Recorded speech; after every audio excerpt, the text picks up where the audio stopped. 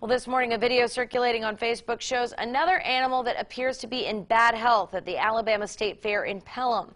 The post describes the animal as about to die with blood leaking from its eyes.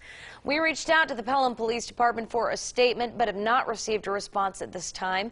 However, Pelham PD did post a statement on Facebook saying, in part, quote, "Officers will continue to check the health of the animals as we have done routinely over the course of the last week."